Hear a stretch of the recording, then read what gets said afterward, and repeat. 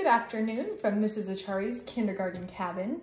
This afternoon I will be doing a shared reading with you. It is a story that we will spend all week on, and each day we will do a different activity with the story. Today's story and this week's story is called Abby and Gus, A Sunny Spring Day, written and illustrated by Mrs. Achari. Today's activity will include reading the story, and when we come across words that are tricky, they'll actually be covered up by a sticky note, we're going to think about what would make sense there. So as we're reading, we're going to be really trying to understand the story and think about the words that would make sense in those spots. Tomorrow, when we read again, we'll be uncovering the words to make sure that what we guessed would look right too. So let's get on with our reading. Abby and Gus, A Sunny Spring Day, written and illustrated by Mrs. Achari.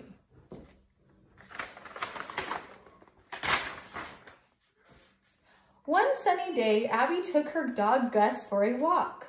Gus was so...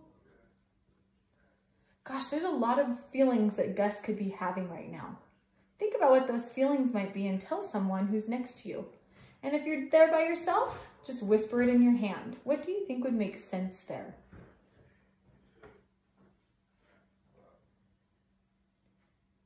All right, I was thinking that I'm looking at the picture and I see Gus's tail wagging. So usually when a dog wags its tail, it means he's happy. So I'm thinking it could say Gus was so excited or Gus was so happy.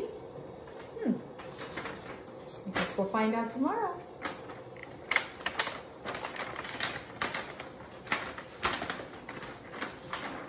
When they went out, they saw things looked different than the day before.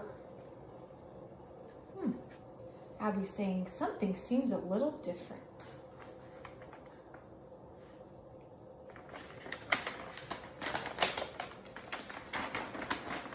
They saw green grass and, they saw birds, they saw leaves on the trees.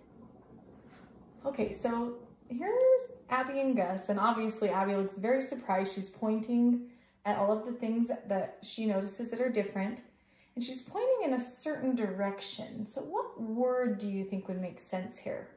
They saw green grass and, give you a minute to think about that. So they saw green grass and flowers is what I was thinking. But I think there could be some other options here too. They saw green grass and sunshine. They saw green grass and soil, maybe? Lots of different ideas there.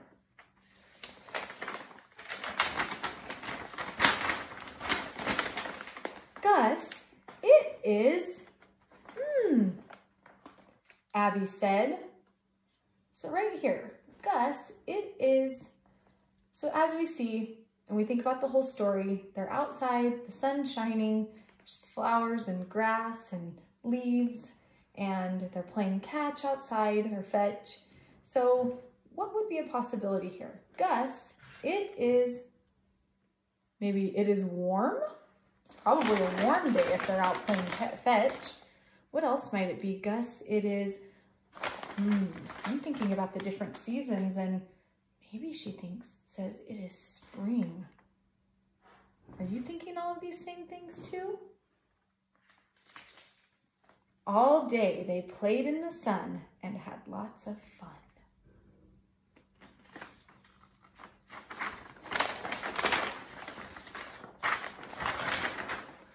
I love spring, Abby. Okay, this one, I want you to think for just a minute. What would make sense there?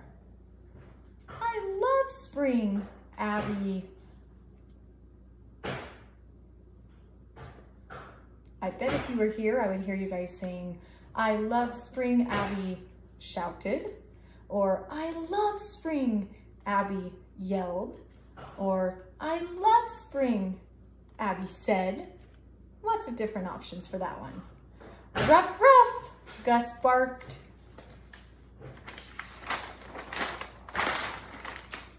Oh, what a wonderful day. So that was a story about Abby and Gus and a sunny spring day. So if you have someone next to you, I want you to turn and talk to your neighbor and tell them, who are the characters in the story and what is the setting?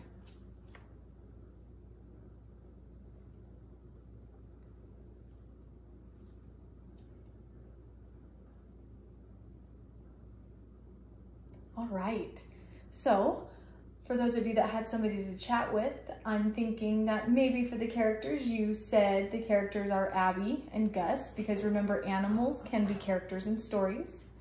And then the setting. Remember, when we talk about setting, we want to tell where the story happened and when the story happened.